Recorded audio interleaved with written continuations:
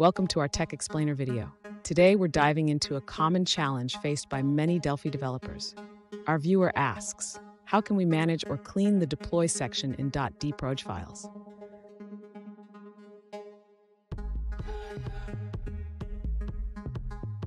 Here's a quick overview of the problem. When saving a project with only the Win32 target platform in Delphi 10.1 Berlin and earlier versions, a .dproj file can accumulate a large section filled with items for all potential platforms. This can clutter your project and make it harder to manage.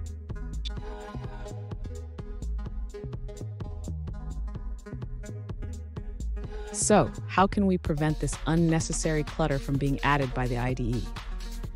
Let's explore some effective strategies to keep your dproj files clean and manageable.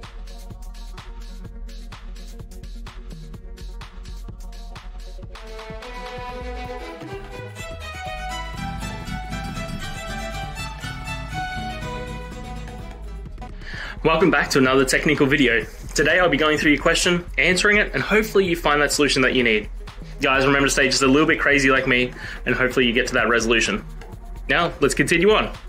To manage or clean the deploy section in dproj files, we first need to understand how Delphi handles project configurations. When you save a project, Delphi may add unnecessary platform configurations.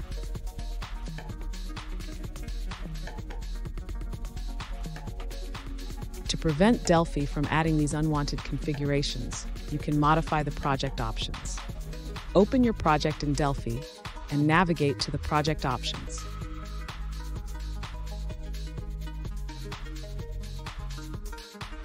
In the platform section, you can specify which platforms you want to support. Make sure to only select the Win32 platform if that is your target. This will help reduce unnecessary entries in your .dproj file.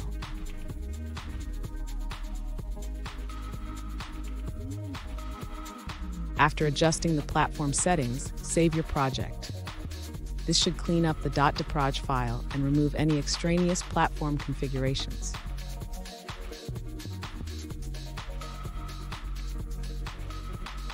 If you still find unwanted entries, you can manually edit the .dproj file using a text editor. Look for the deploy section and remove any unnecessary items.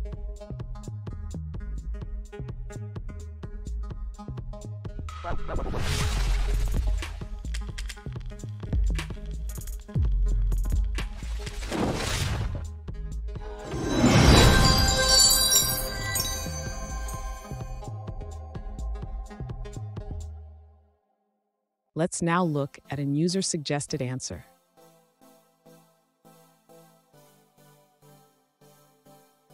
To manage or clean the deploy section in dproj files, you can disable the Profile Deploy ID package. This is done by modifying the registry data.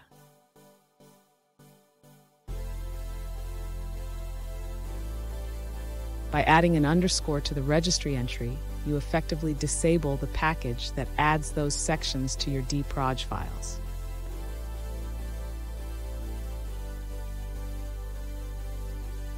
And that's it, guys. We've gone through, found the solutions, and hopefully answered your query. If it did, please hit subscribe. I really appreciate it. And until next time, I hope you have a good one. Cheers.